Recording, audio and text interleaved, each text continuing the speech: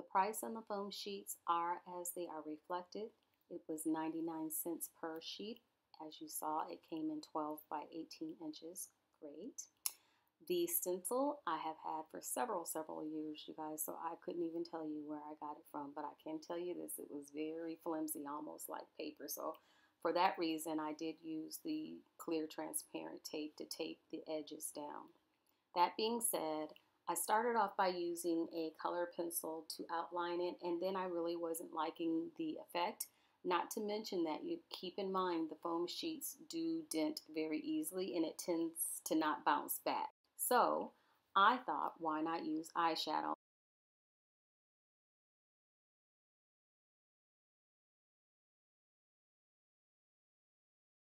And note, even though it may look like I'm applying a lot of pressure, I'm using a very light hand in applying the eyeshadow onto the stencil.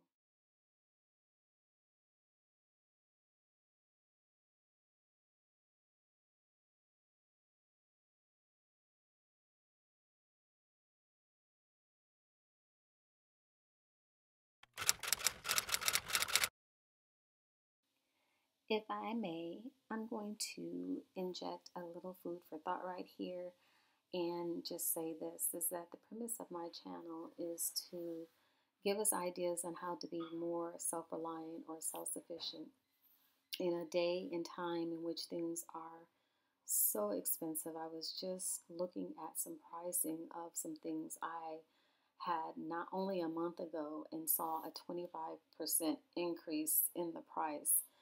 And we cannot all afford those things. So that being said, my premise in this channel is to show you how you can get those things, especially when we have little ones. We always mention that, but there are some of us who enjoy things just for ourselves. And if I can, I'm going to show ways in which you can achieve those things on your own with resources you may already have. Now let's get back to the video. I've had this stencil for almost 20 years. I did look on Amazon to see if I can find some likenesses there.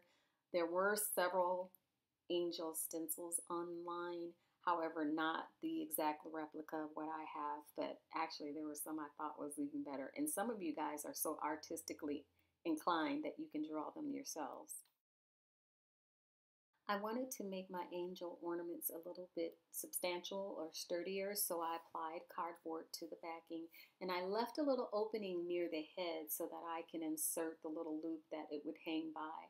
And then, of course, I used my Sure Bonder glue gun.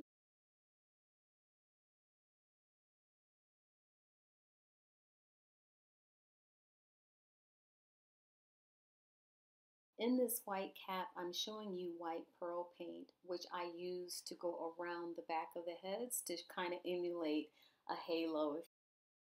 So I used the chunky silver glitter just sporadically on the wings for added bling.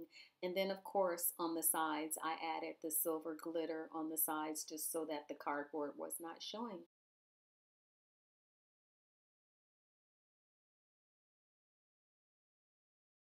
What do you guys think? I hope you enjoyed my video of me making my angel ornaments.